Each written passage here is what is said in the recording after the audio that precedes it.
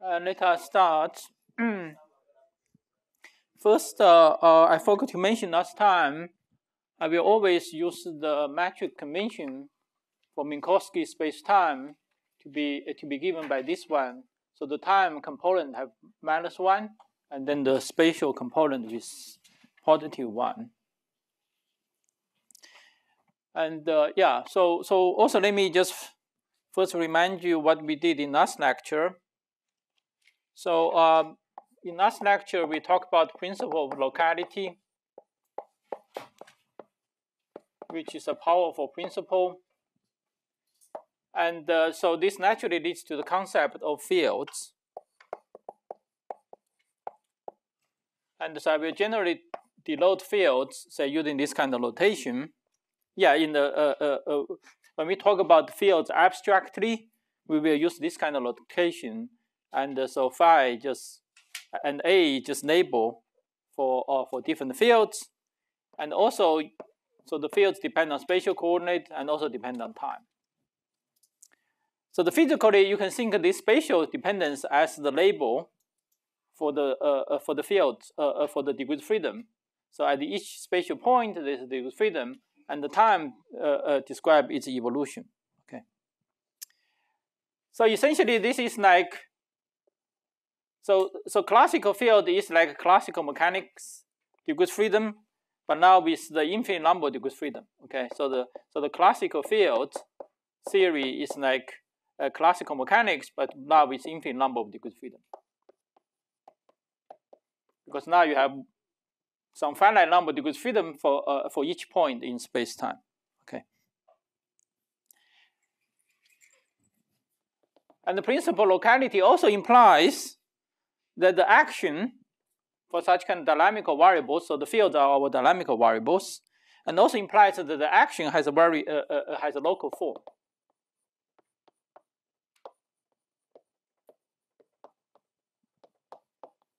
So that the action have the form that is always a single space-time integral and some function which is called Lagrangian density, which is a function of the fields, say phi at some point, at the point x, which, and then also its derivatives. Okay. And so because of locality, then the action has a very simple form. Okay. And then you can, as in classical mechanics, you can introduce canonical momentum conjugate to your dynamical variable. So we have momentum density, say conjugate to phi a at each point.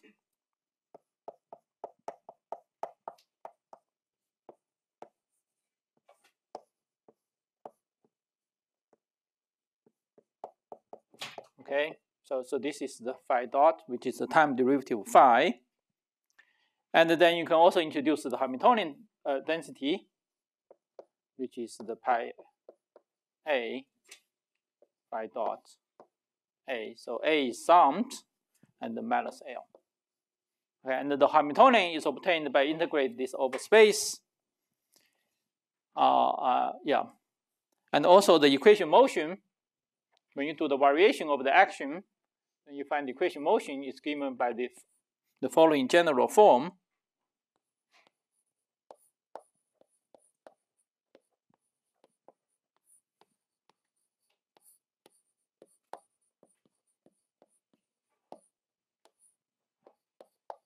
Okay, so the equation motion is given by this general form. And when we study field theory, as we study, say, any other subject, we always start with simplest examples. Okay, and the simplest example would be, say, a single scalar field. Okay, if you can see the single scalar field,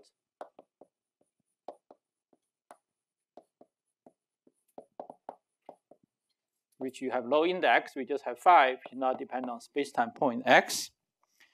And then the simplicity action for such a scalar field, you can just write down based on a general principle, say,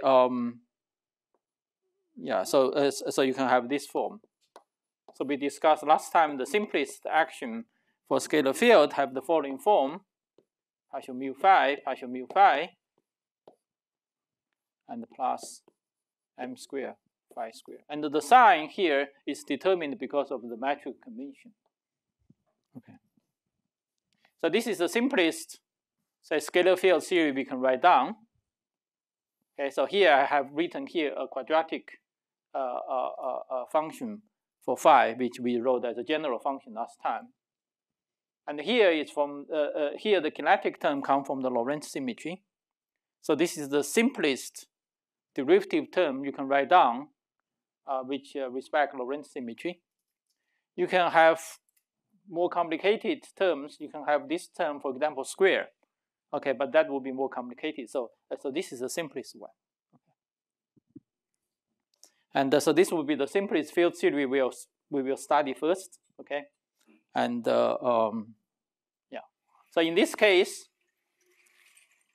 for this example, the momentum density just equal to phi dot, just time derivative of phi, and then the equation motion is given by a linear equation phi.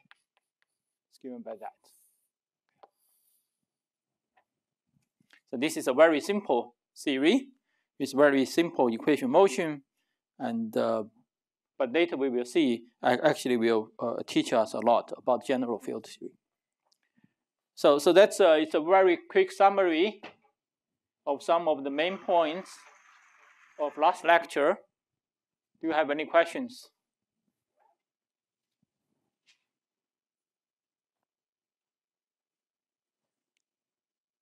Yes. Right. So phi here is a real field. Yeah. Yeah. So phi just take a real value. Yeah.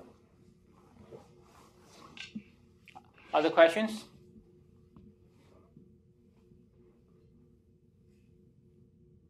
Good. Okay.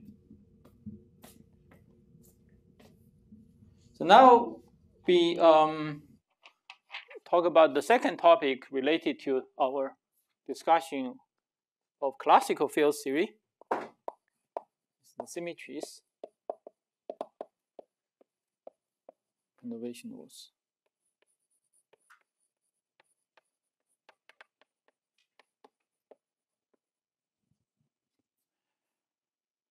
So when we have a theory, say with such an action, we say the theory has a symmetry. So the definition of the symmetry is the following. So symmetry is some transformation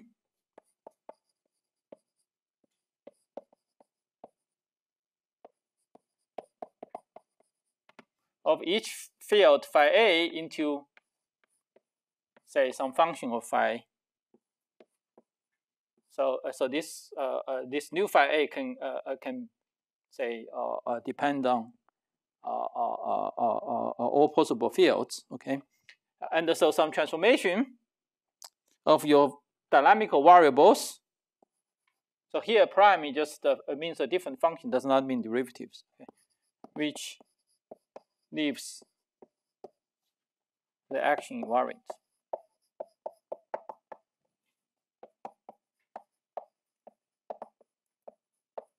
Okay.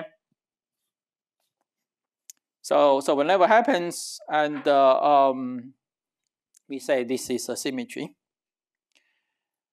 So so for example, in this example, okay, in this example, yeah, let me give you a label to this equation. Let me call this equation star.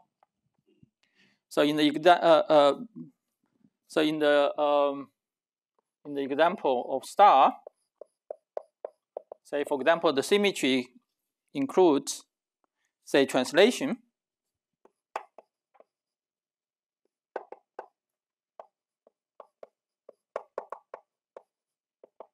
Okay, so if you imagine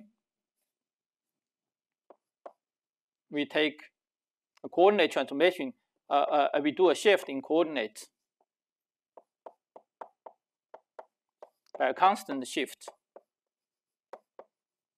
Okay, let's imagine we do a constant shift of the coordinates.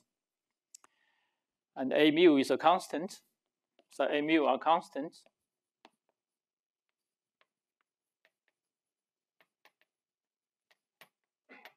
Okay, so it's a constant vector. And now if we assume that the phi transform as the following, so when you change the coordinates, it essentially just change the label, okay, change the label on the field. So, but the value of the field should not change. So that means that the phi evaluated at the original point should be the same.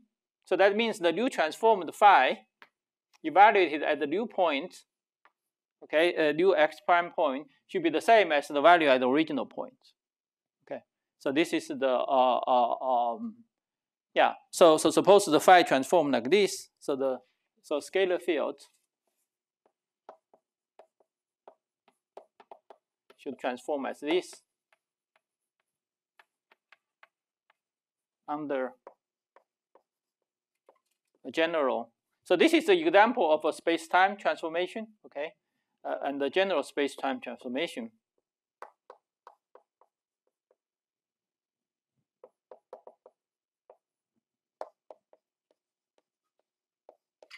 As say this equation, okay. So so you change the label, but the value of phi should not change, okay. So the new phi evaluated at the new location should be the same as the value of phi at the original location, okay. And so you can easily check yourself, okay. So you can easily check yourself. I will not do it here. So this exercise for yourself, that actually this action is invariant under this transform. It is invariant under this transformation with this change of x. Okay. Any questions on this? So second transformation, which this is invariant, is a Lorentz symmetry.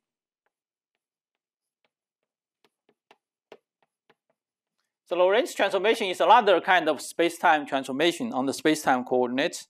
Is you take x mu to x mu prime equal to lambda mu nu x nu. So lambda mu nu is the constant Lorentz transformation matrix. Okay. Okay, the constant Lorentz transformation matrix. And again, under such a coordinate transformation, phi will transform this way. Phi should transform this way. And now you can check yourself. Okay, and because of this contraction of partial mu, and this is actually a symmetry. Okay, again, this is left as an exercise for yourself. And in fact, I think in your p-side problem, you will do something similar. Okay. Any questions on this?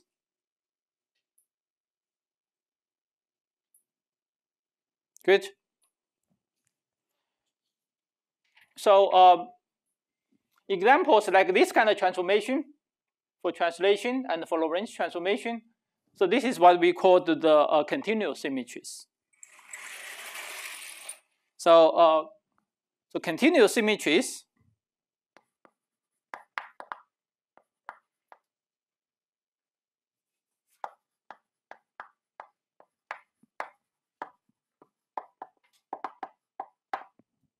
okay, so these are the transformations.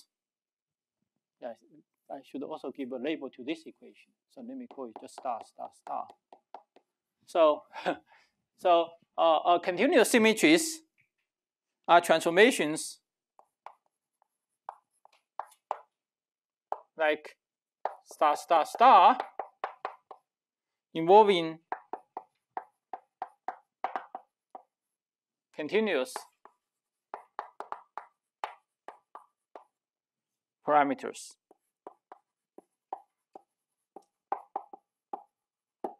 Okay, and so both 1 and 2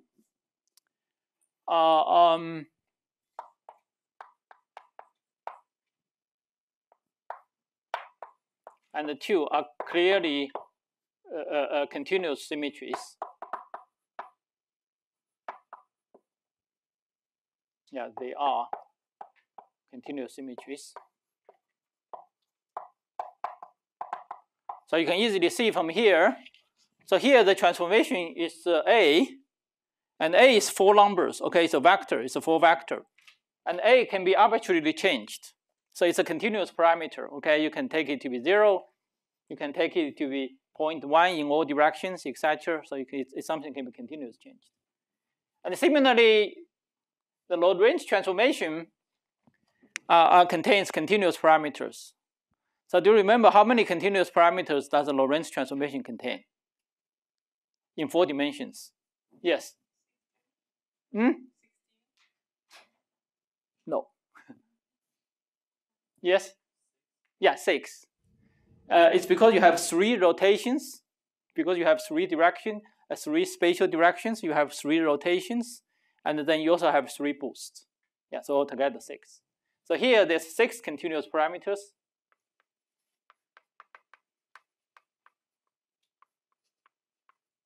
And here there's 4. Okay, so here there's 4. So both are continuous symmetries, okay? And in contrast, this Lagrangian this action has a lot of symmetry, which is not continuous. Can you say what that symmetry is? Good. Parity is a good. It's a good answer. Yeah. But there's still something slightly simpler. Yeah.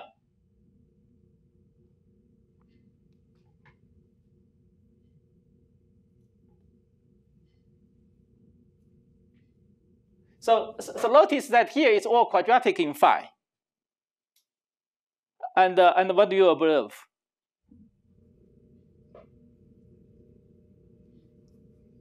So here there's a symmetry, a lot of symmetry.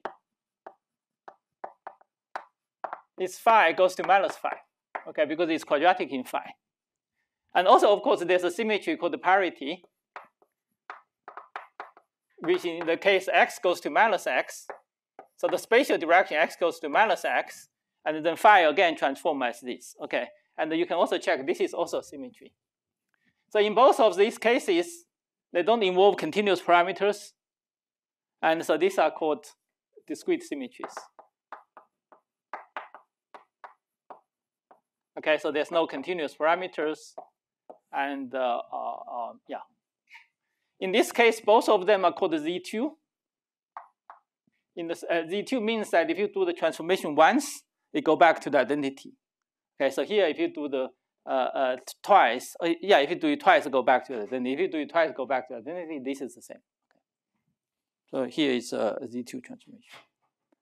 Also, symmetries can be also separated into, say, symmetries can be separated into continuous symmetry or discrete symmetries, depend on whether you have continuous parameters or not. But symmetries can also be separated into other different, there's a lot of classification of the symmetry. It's called the gauge symmetry and global symmetries. So they are global symmetries.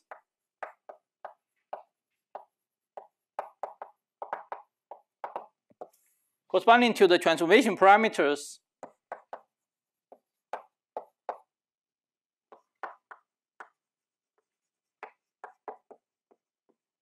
are space-time independent.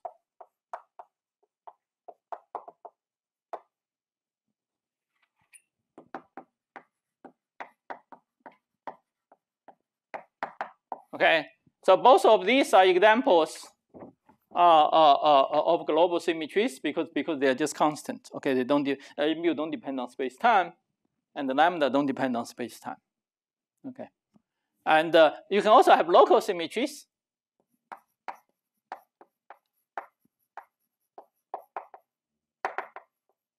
Which, in which case the transformation parameters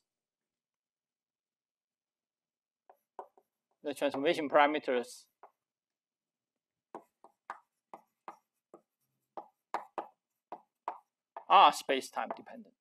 Okay.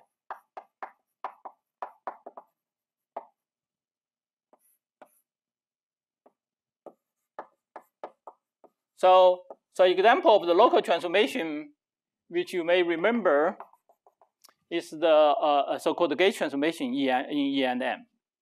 So E and M, you can Anyway, so later we will see example. We will go back to E and M again, and you will see examples of this local symmetry. Any questions? Yes. If a transformation changes the action but doesn't change the equations of motion, is that still symmetry?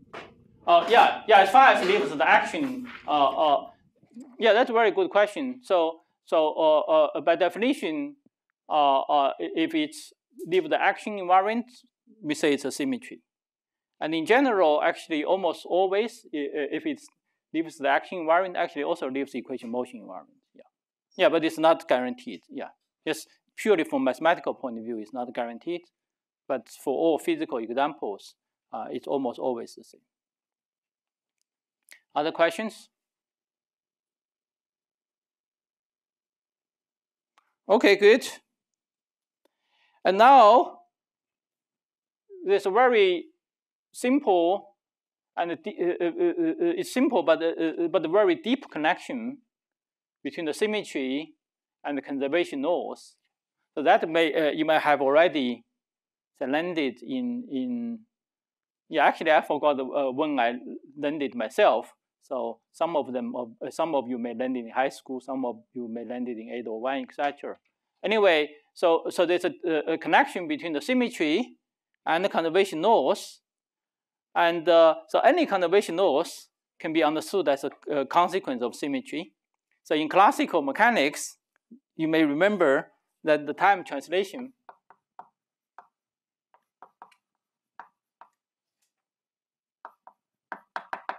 this leads to energy conservation.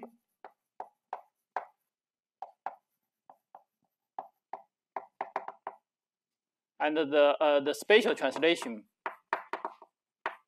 symmetry then leads to the momentum conservation.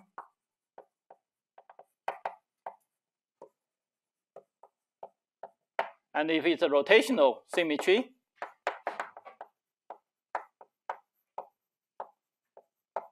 then leads to the angular momentum conservation.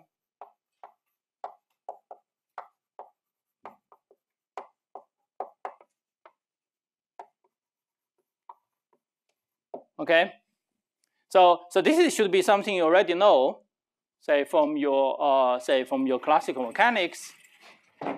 But in classical field theory, this can be generalized. Okay, so here there's a Noether theorem. So first discovered by Emil Noether, the Noether theorem. He said any continuous global symmetry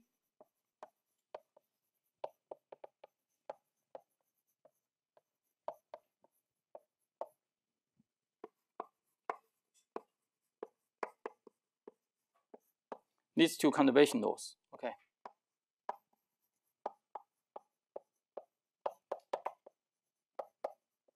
Okay, leads to a conservation law. And so no matter what kind of symmetry, okay, no matter in addition to those things you are familiar with, but no matter what kind of symmetry, but anytime you have a continuous global symmetry in your system, then you have conservation. Okay, so now let me give a proof of this Noether theorem. Okay, so before I prove it, do you have any questions regarding its statement? Yes? So what's the definition? So you said the continuous symmetry is one that depends continuously on a parameter, but if you wanted to write out like equation star in a way that specializes to continuous symmetries, is there a way to do that? To show just how to check something is a continuous. Oh yeah. You just check whether there's a continuous parameter. You just check whether there's a parameter or not. Yeah.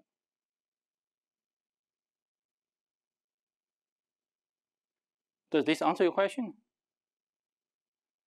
Yeah. normally you can just see whether there's a parameter. Yeah. If you write down the transformation explicitly, you will be able to just see. For example, here there's no transformation parameter. You can just see, and there for the Lorentz transformation and translation, you can just see it explicitly. Okay. So important aspect of a continuous symmetry is that because you have a continuous parameter, so you can continuously relate it to identity. So the trivial transformation, you don't transform at all, right? So in this case, the A mu is equal to 0. And so in this case, the trivial transformation, just the lambda mu is the identity matrix. And then you can imagine a slightly tending on a slight infinitesimal rotation or infinitesimal boost. And then that's corresponding to a so-called infinitesimal transformation. Okay. So here you can also just translate A mu a little bit. Okay, so very close to the identity. And so essentially for any, okay, so for any global continuous symmetry,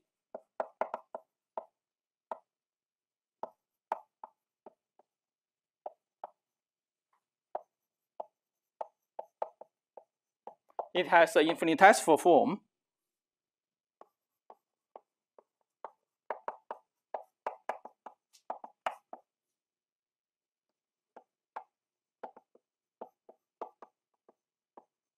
Okay, it's just when the parameter, when your transformation parameter is very close to the identity. Okay, very close to the 0. And so for example, for general transformation like this, if the transformation is close to the identity, then we can always write it in the following form. Phi A goes to phi A prime, which is equal to phi A. And with some parameter, small parameter epsilon, and some function Fa, and then say phi B. Okay, and the derivative of phi B, etc. Okay, so this epsilon is the infinitesimal transformation parameter.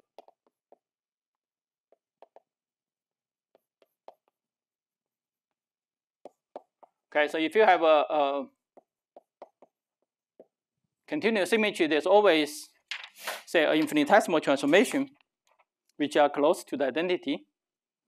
So, so this epsilon corresponding to this case would be for A mu is very small, or for the Lorentz transformation case corresponding to rotation angle is very small, or the boost is very small. Okay. Yeah, so the epsilon can be any of those parameters. And then this f, it can be some arbitrary function. Okay, this f can be some arbitrary functions of your fields. Okay.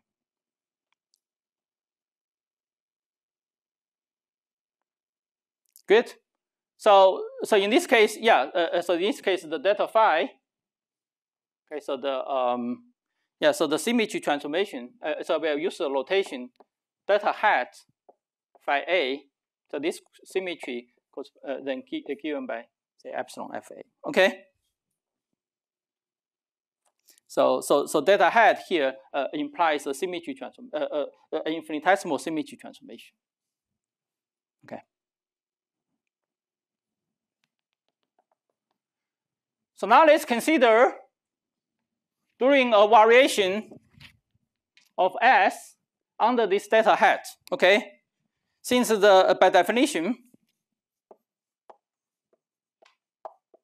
of the symmetry, because this is a symmetry, that means the delta hat S should be equal to 0. Okay? Because the variation of the action should be invariant under the symmetry. And so now let's look at what's the consequence of it. Okay. So now we can just vary this L. Then so this means that the variation of the L, Lagrangian density, must be a total derivative. Okay, since every transformation is proportional to epsilon. Yeah, so epsilon is a small parameter. So when we do the transformation, we only need to keep track linear order in epsilon. So the transformation of the L so must also be proportional to epsilon. Okay, so since this must be invariant, that means the variation of the L must be a total derivative. So K mu would be just some.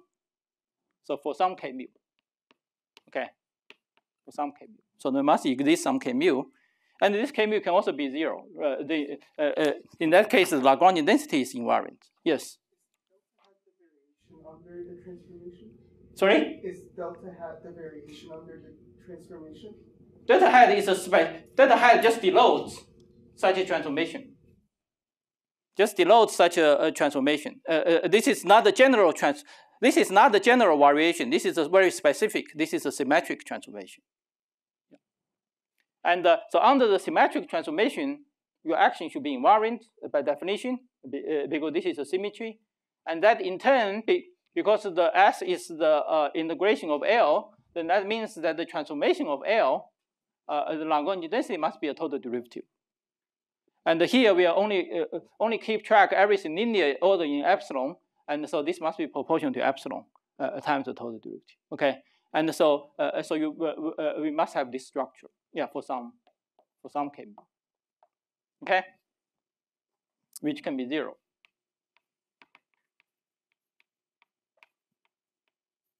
Which can be 0. Okay, good.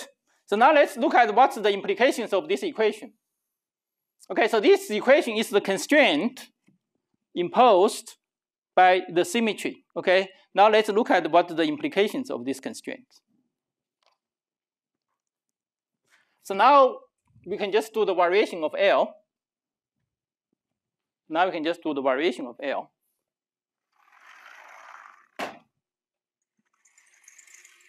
Yeah, maybe I will keep that equation. Then I will do this board first.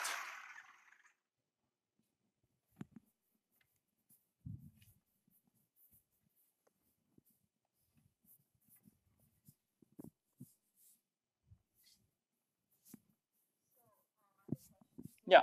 Show if like something is a symmetry of your action for your system. Yeah. Would you like directly vary the thing like parameter and then show that your action doesn't change, or would you do that like infinitesimal form and then show that like? So we want to So we want to use the fact that such a transformation is a symmetry to derive what is the constraint on the Lagrangian. Okay, what is the constraint on the theory? Say we assume that somehow the theory have a symmetry, and then we want to see what is the constraint this put on your theory. Yeah, that's right. We're proving the laws of theorem. Yeah. Good. Other questions?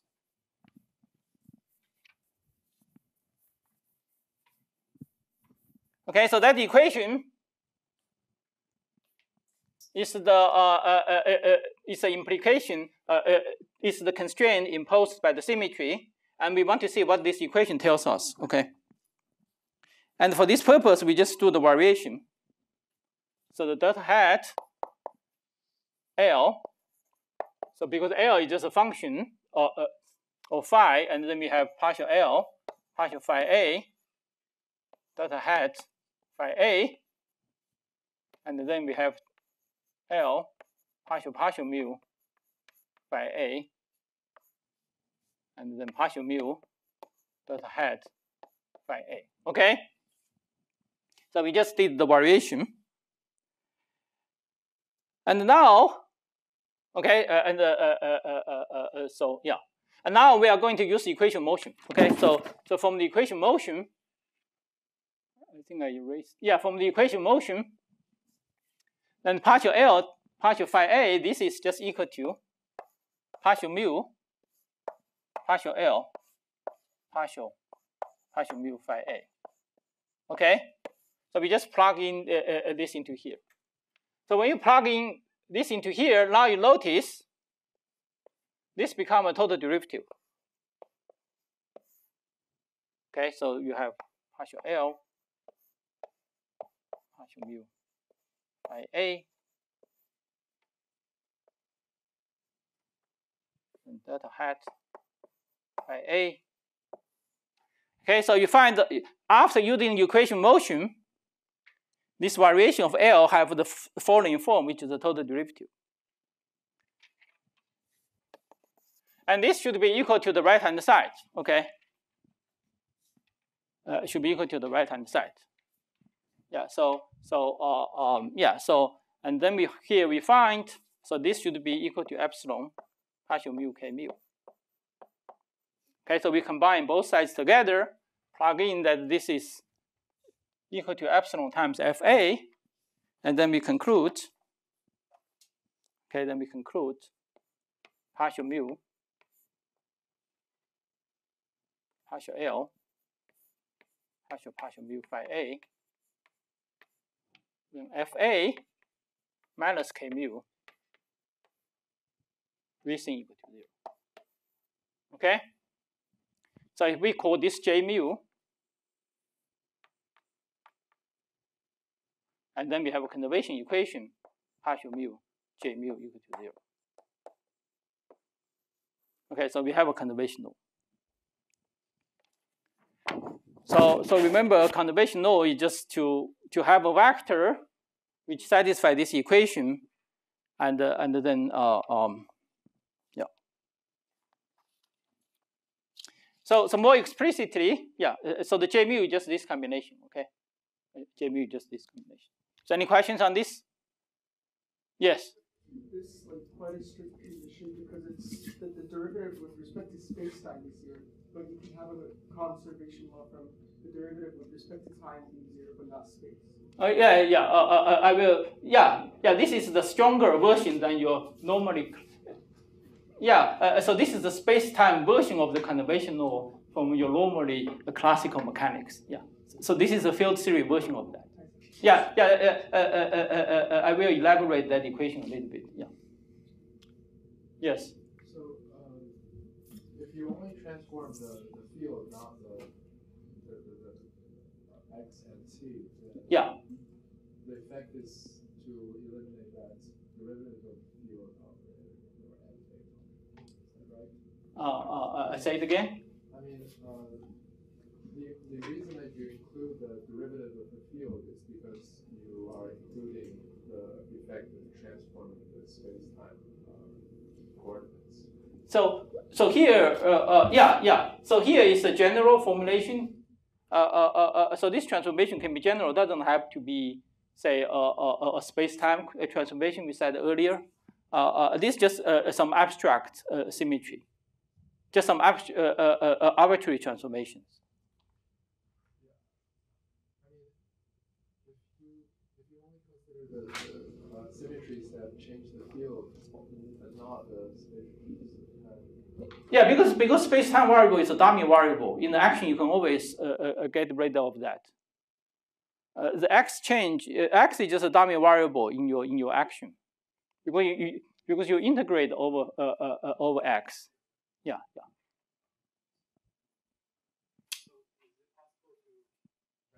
Higher order derivatives are included from this Yeah. That can include the normally. You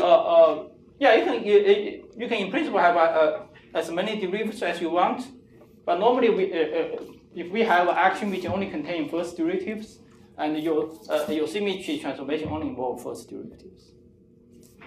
So we're just not discussing the case of transforming higher.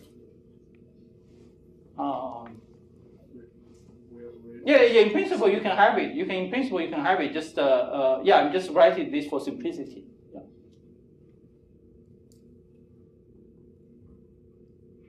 Yeah, good. Maybe you can ask after the class. If it's not clear. Other questions? Okay, good. So let me elaborate a little bit on this equation. So this equation you may have seen in E&M. So which you often call the continuity equation. If you write this equation separately, it has the following form: partial 0 J0 plus partial I or the divergence of the spatial component. So J mu, if we write it in terms of the explicitly, then you have this form. So this is so-called the continuity equation, just the time variation of the density. Okay, the zero component they consider as some kind of density. It's the same as the divergence of the current. Okay, and in particular, you can define a charge, which is the total spatial integration of J0. Okay, so if you integrate both sides by over the total volume, and then this just becomes partial zero, Q, and this term becomes a total derivative, and then you can convert it into a boundary term using the Gauss law, and then normally the current vanishes at infinity, and then you just have the charge conservation. Just have charge conservation. Okay, and yeah. So this is like the field. So normally in classical mechanics, you just have this equation. Okay, and this is the field theory version of your conservation law.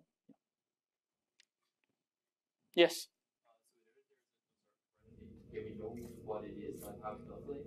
Sorry? Is there a way to calculate what G represents? J represents? Yeah, what it represents. Yeah. If I give you a specific, you will do it in your P set. So if I give you a specific Lagrangian, if you start a specific transformation, and then you will be able to find all those quantities you will be able to find the K explicitly, and you will be able to find all those quantities explicitly, then you can find the J.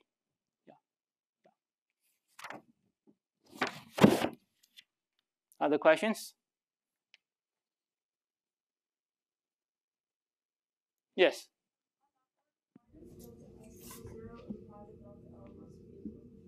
Right. It's because if we have here, so if we have delta S equal to 0, and then you can just put the delta in, and then this quantity then is integrated over that. If this is 0, then this has to be a total derivative.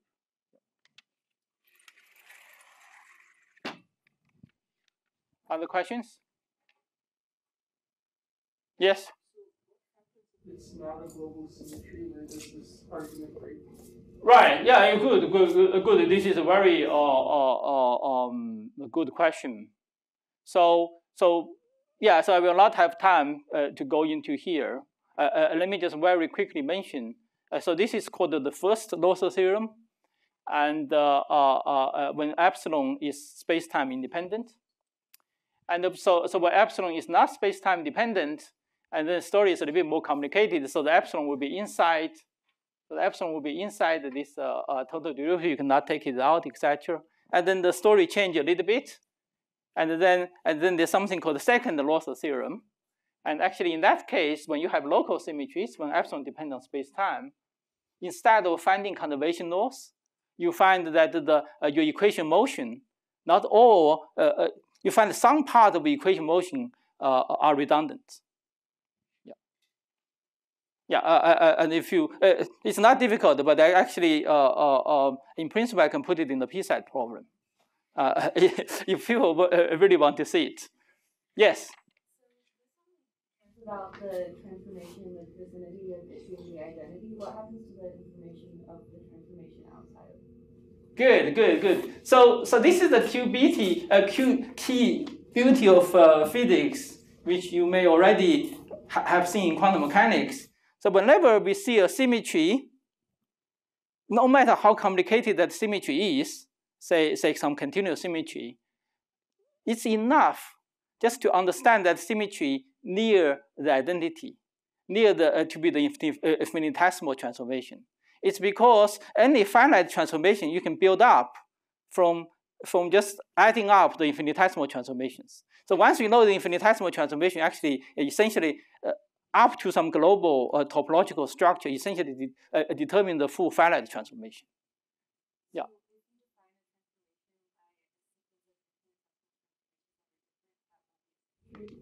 No, it's always a symmetry, right? Because because each step is a symmetry, and so you add them up. You add them up, still a symmetry. Okay, but a sequence of different symmetries. Or if you do different, yeah, there's still a symmetry. Yeah, because by definition, if something transform is invariant, you do a lot of transformation, still invariant.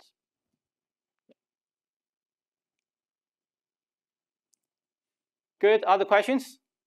Yes. For discrete symmetry, we don't have this epsilon. Can we do something similar? Sorry? For discrete symmetries. For discrete symmetry. We have to do this analysis, but can we do something similar? Yeah, in general, for discrete symmetries, you don't have such a conservation law. You don't have such a conservation law.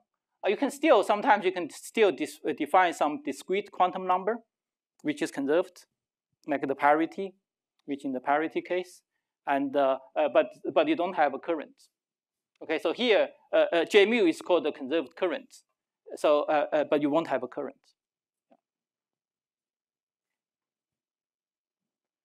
Good, good.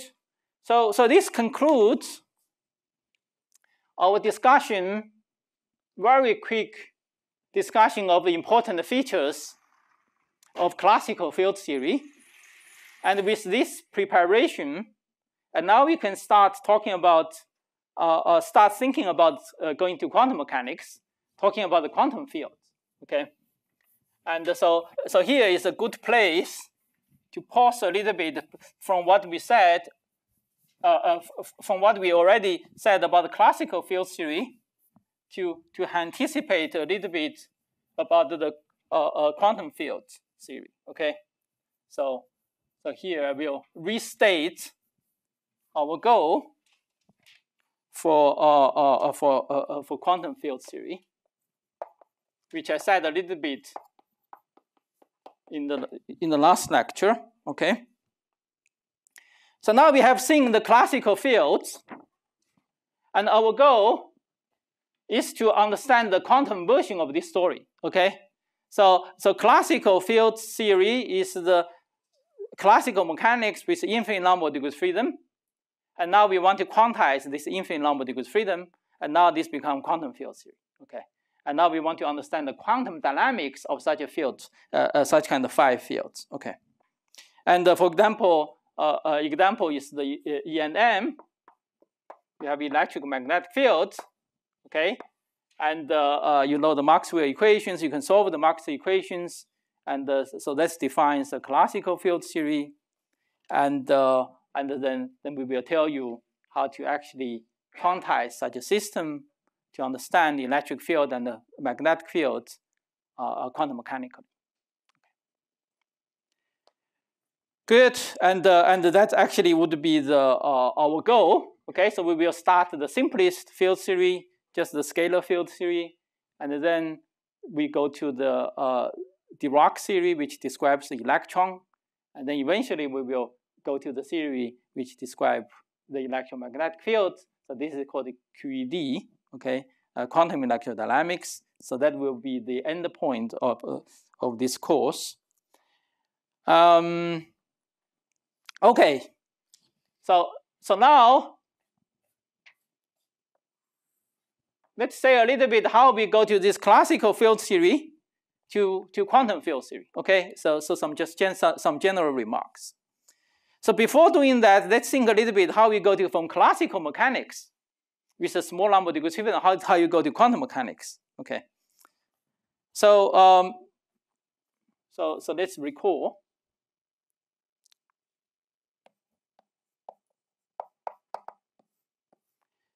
So in classical mechanics, so let's just consider the simplest case. You just have a single degree freedom, say xt. Okay, just one-dimensional particle whose motion just describes the xt. And then of course the goal of classical mechanics is just to solve the equation motion over xt. Okay? So if I write down the equation for xt and I solve it, then I'm done. Okay, I'm done. I solve the classical mechanics. So when we go to quantum mechanics,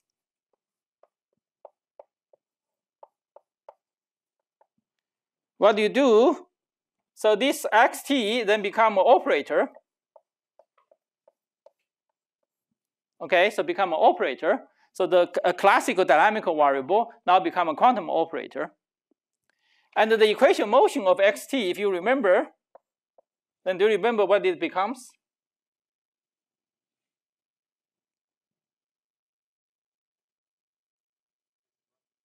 Yeah, it actually becomes the Heisenberg equation. So become a Heisenberg equation for xt, for this operator xt now. Okay, yeah. So in quantum mechanics, there are normally two ways to describe it. So first is the Schrodinger picture.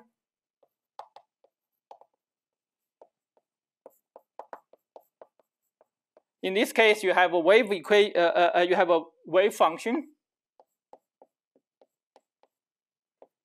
which is a function of x and t, and then you have an operator which is x. Okay, and then of course you also have conjugate momentum, etc., which is defined to be say x dot. Okay, and so the wave function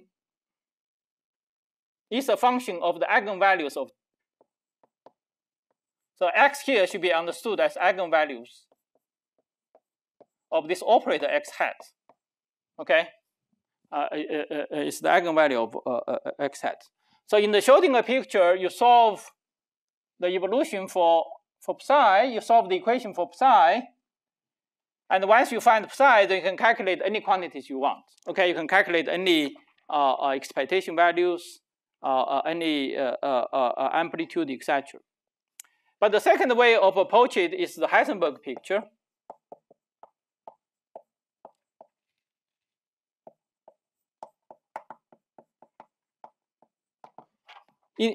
In this case, the dynamical quantity is your operator. Now you assume the operator depends on time. So in the Schrodinger picture, your x is just some constant operator, does not depend on time. But in the Heisenberg picture, now your operator now become time dependent. Okay, and the equation motion, and you solve the Heisenberg equation. Okay, and then the state is invariant. Okay, state does not evolve with time.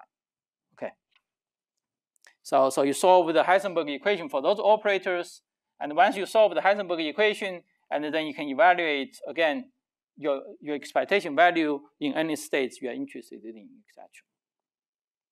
Okay. So any questions on this? So this is a very quick review what you did to go from classical mechanics to quantum mechanics. Okay. So now in field theory, okay, in field theory we do the same similar thing. So similarly,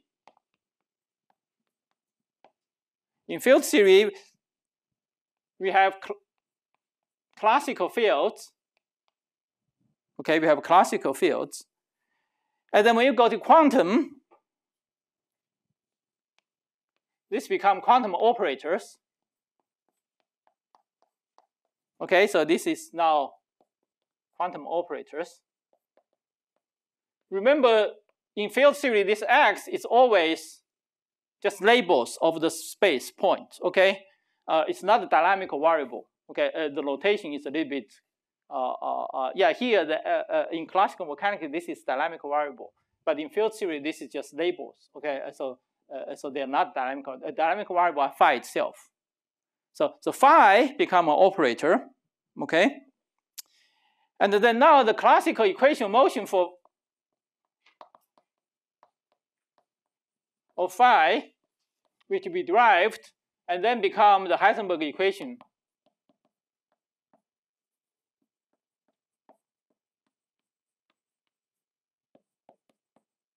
Phi hat.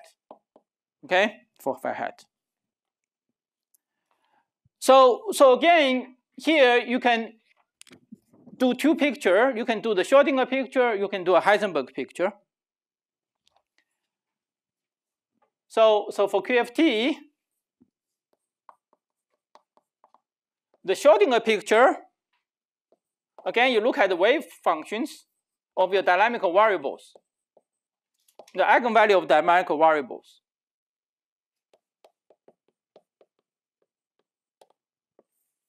So what's the generalization of this psi xt? So remember here, psi is a function of eigenvalue of your dynamical variables, okay? So now if we push this analog further, when you go to quantum field theory, in the Schrodinger picture, now the wave function should be a function of phi x and the t. Okay, so this phi x are eigenvalues of phi hat x. Okay, so in the Schrodinger picture, phi hat does not evolve with time, and so you have the wave function, which is the function now become a functional a bit, because this itself is a function of space. Okay, and yeah, and you solve the Schrodinger equation for this, and then you have the operator. And then you have the operator, yeah, and so you have and the dynamical, and then you have operator phi x. Okay, so that's what you do in the Schrodinger picture. In the Schrodinger picture, and in the Heisenberg picture, if you forget about the wave function, okay, you look at the evolution of operators.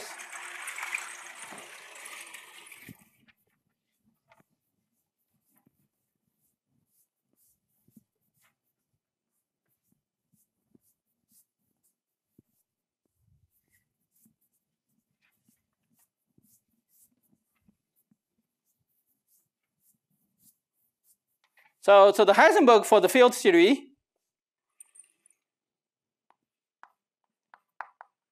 the Heisenberg picture for the field theory is that you look at the evolution of x and t. So now this just obeys the Heisenberg equations, which is just the classic, just the quantum version of the classical equation for phi. So you have the you look at the evolution of this, and then the state does not change with time. Okay. The state does not change with time. Good. Any questions on this? Yes. Yeah. So in the Schrodinger picture, so remember the x is a label for phi, but time is evolution. But in the Schrodinger picture, the operator don't evolve.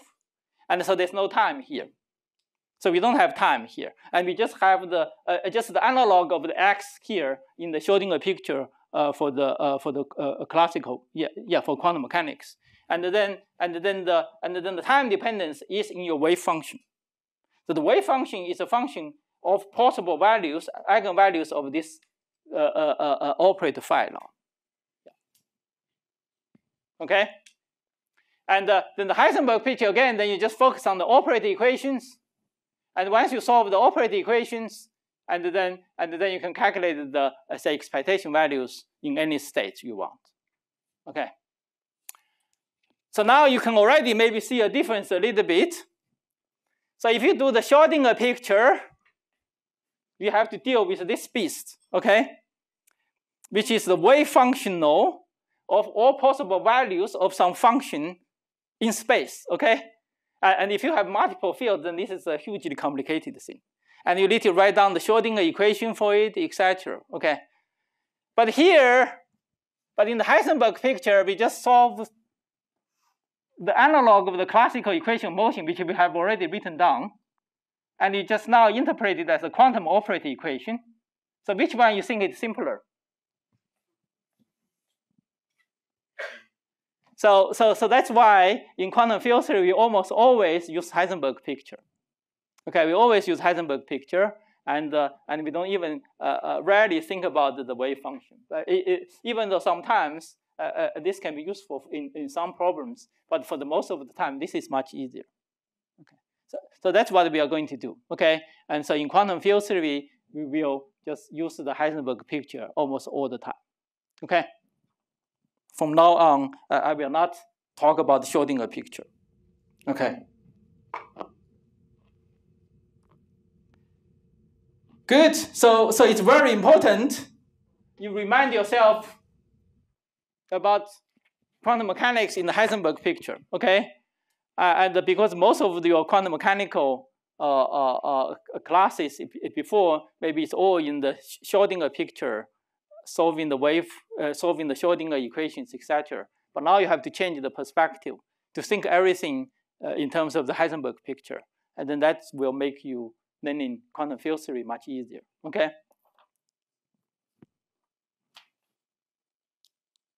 Good. Any questions on this?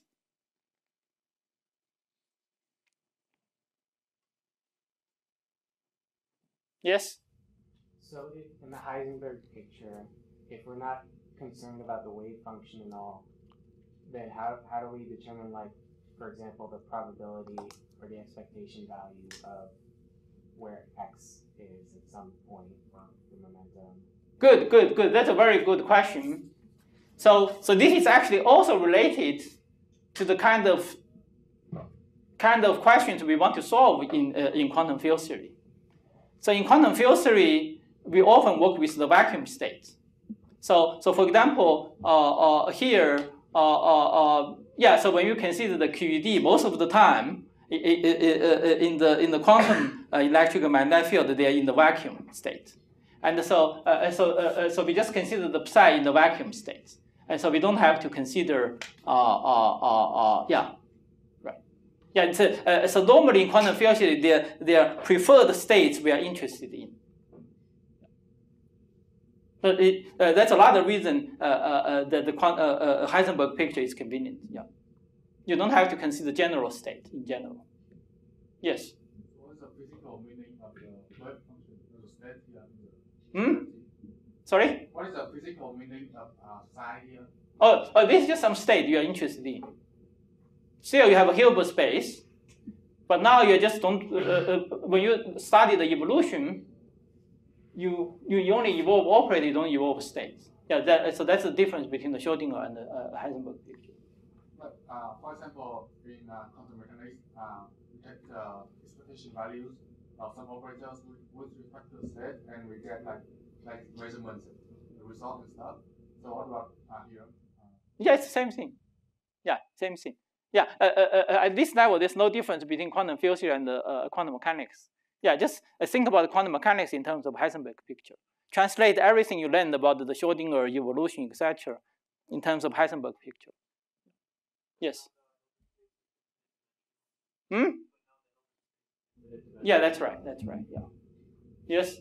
But if the state we're interested in is generally the vacuum state, then like what sorts of measurements?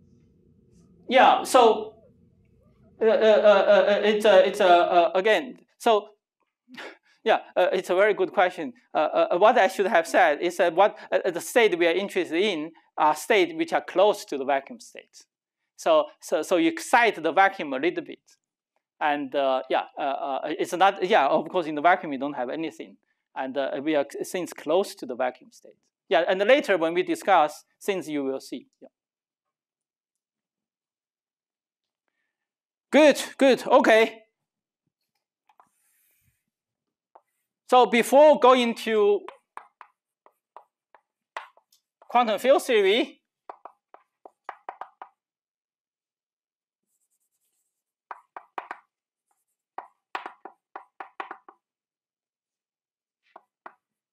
let's also make some remarks, have a short discussion on relativistic quantum mechanics.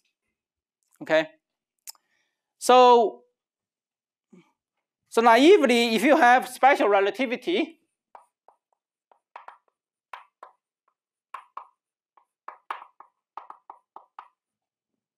plus quantum mechanics,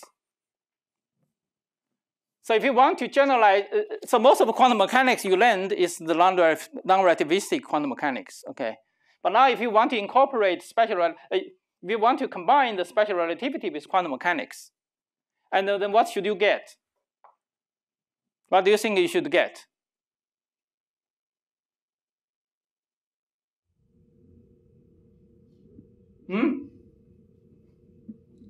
I expect.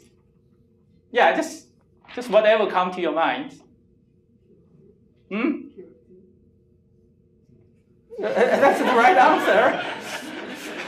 That's the correct answer. But I was hoping some of you will say it's relativistic quantum mechanics. Okay. So naively,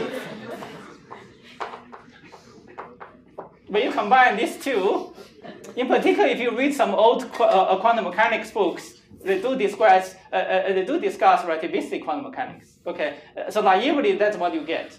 Okay, when you combine these two, and you say, oh, we just get relativistic quantum mechanics. Okay, but that's actually not a correct statement. Actually, strictly speaking, the reason now you don't actually learn much about the relativistic quantum mechanics because, strictly speaking, relativistic quantum mechanics does not exist. Okay, and whenever if you want to combine quantum mechanics with special relativity, actually you get quantum field theory. So the quantum field theory is actually forced on us if you want to unify special relativity and the quantum mechanics. Okay, and even if you don't want to talk about the fields, okay, even if you don't want to talk about field, if you just want to talk about particles, still, if you want to unify these two, then you actually automatically leads to quantum field theory. So now let me just explain why this is the case. Okay, so that you have some better appreciation of the quantum field theory. Good. So let's try to apply what you did for non-relativistic quantum mechanics. Try to generalize it to derive some relativistic quantum mechanics. Okay, suppose you are the people in the 1926. Okay, quantum mechanics just was discovered, and you say, oh, people have understood non-relativistic quantum mechanics. Now let's generalize to special relativity. Okay, so in non-relativistic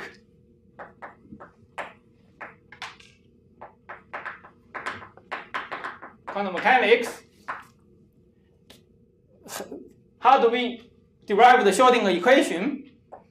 The way we do this is we start with a dispersion relation, okay, for a non-relativistic particle.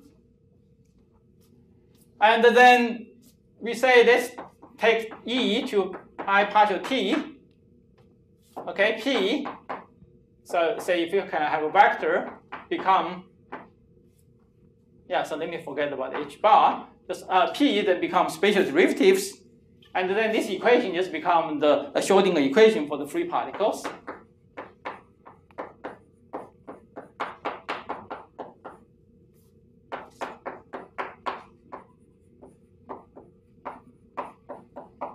Okay, so this becomes the Schrödinger equation for free non-relativistic particles. Then you can add the potentials, etc. Okay, so that's how you derive your Schrödinger equation for non-relativistic quantum mechanics. So, but if you are someone, say, in the early days of quantum mechanics, say, now let's try to generalize it to special relativity, and then it's easy to do. Then in the relativistic case, then you just start with the relativistic dispersion relation. Okay, you say let's do the same thing. Okay, let's do the same thing. So this become I partial t, and this p become this one, and then we can just write this equation.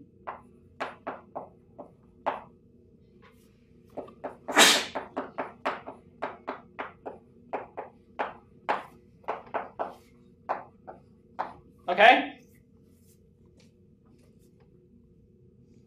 So now let's combine this derivative together, or put all this on the same side.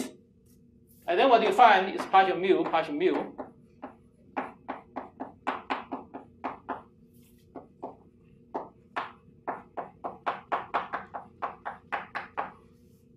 Okay, that's what you get. So does this equation look familiar? Okay, so this is the simplest scalar field theory equation motion we have written down. But here the interpretation is very different, okay? So earlier we wrote down this equation, we say this is Klein-Gordon equation. This is the Klein-Gordon equation. Okay, so this is the equation motion for the simplest free field scalar field theory we wrote down before. But here the interpretation is very different. So remember, the psi is not a field in quantum mechanics. It's a wave function for a single particle sitting.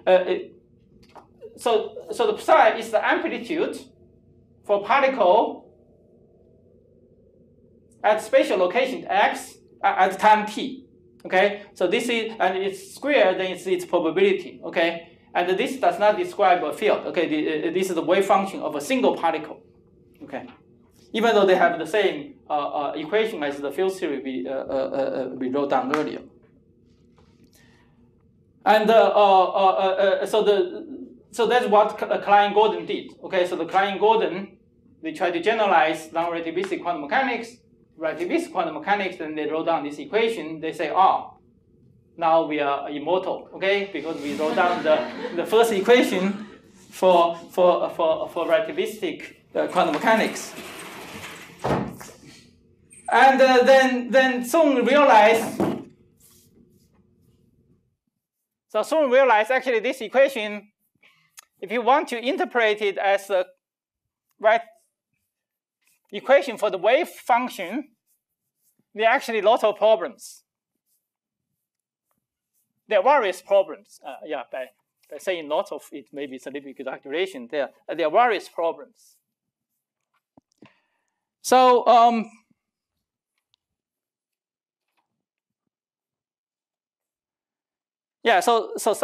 let me call this equation. I think I have used up my stars. I think to have a 4 star is a little bit too much. Let's just call this equation 1 for this section. So some immediate difficulties.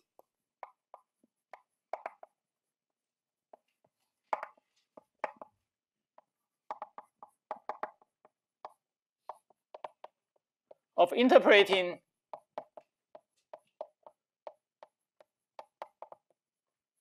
one as a wave equation, okay? As a wave equation for relativistic particle. Yeah, let me just save time. Okay, so this is the wave equation for non-relativistic particle. If you want to generalize to quantum mechanics, relativistic quantum mechanics, then you would interpret this as a wave equation for a single relativistic particle. Okay. So first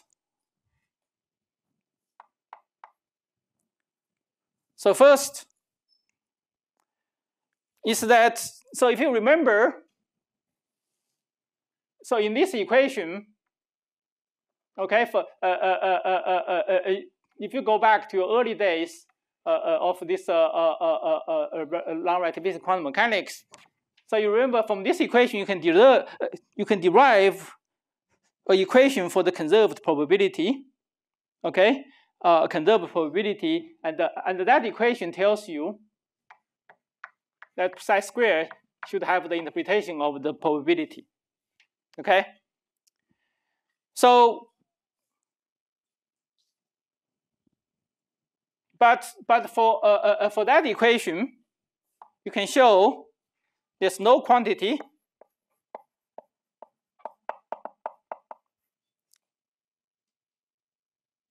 there's no quantity can be used as probability density.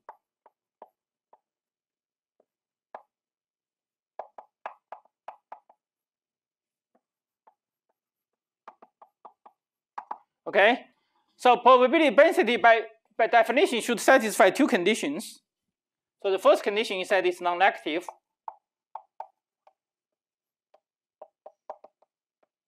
And the second condition is that it should be conserved. Okay, the probability should conserve, otherwise you violate the So you can show that this equation actually does not allow. This equation allows such a quantity, but this equation does not allow. Okay, and we will not go through that by itself, I think that will be in your P set 2. Okay, that will be in your P set 2. You will show it yourself.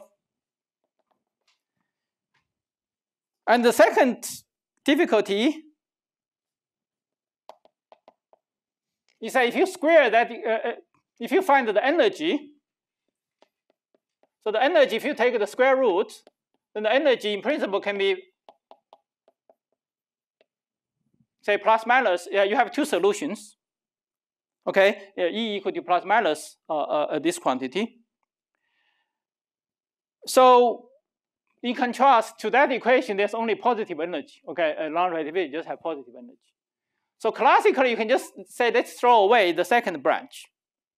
Okay, we can just throw away the second branch by hand. Okay, classically, but quantum mechanically, okay, so classically, just ignore the second branch.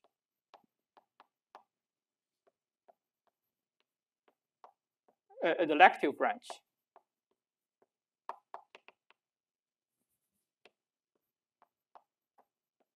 Okay, but quantum mechanically, this is not possible.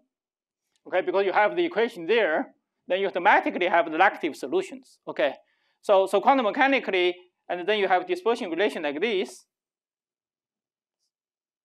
So that dispersion relation has the following form: is say E as a function of P. Okay, so you have a positive branch, then you have a lective branch. And then you remember in quantum mechanics, you can have the then you have energy levels. And you have energy levels. And such particle, then a particle here, then have a higher energy than particle here. Okay, and so here the energy level is higher than energy level here. And there's always a non-zero probability quantum mechanically for a particle to go from some higher energy level to the lower energy level. Okay, just like in the hydrogen atom, if you excite it, and they always go to the lower energy level. So in quantum mechanically, such thing cannot be avoided. Okay, so you cannot just throw this branch away. Okay, and so this will lead to instability.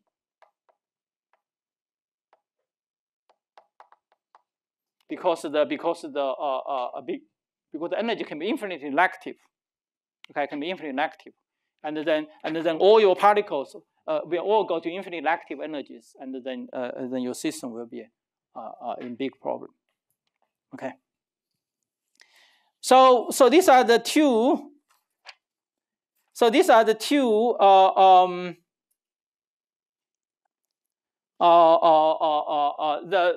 the most prominent problems, and then people tried many different ways, tried to avoid them, etc., including some very ingenious solutions, etc. So we will not go into them.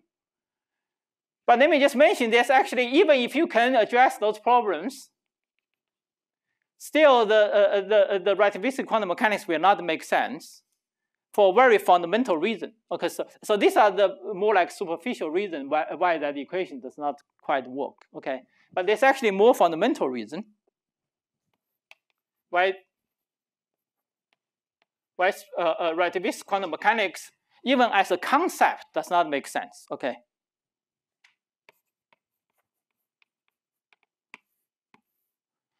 So by definition, if you want to interpret this kind of thing as a wave function, okay, so what's the interpretation of the wave function, which we already said? So this is describe the amplitude for single particle at some point, okay, at some point x at time t. But now if you have two particles, what do? You introduce the location for particle 1 and particle 2 and t. Okay, so this describes two particles. And if you want to describe three particles, then you have to introduce more x. Okay, remember that's what you did in non-relativistic quantum mechanics. So in non-relativistic quantum mechanics, this makes sense. Okay, you can just, because there's no mixing between the different branches, say single particle, two particles, because particle cannot be created and destroyed in a non-relativistic system. But in relativistic system, you can always create particles. Okay, if you have enough energy, you can create new particles.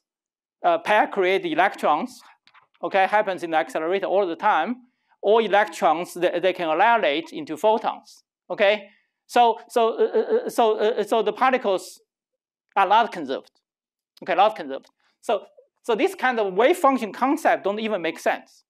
So if you want to describe, so that means whenever you have special relativity and the quantum mechanics together, you must have a framework which can describe arbitrary number of particles at the same time, okay? Because particle numbers can change all the time, okay?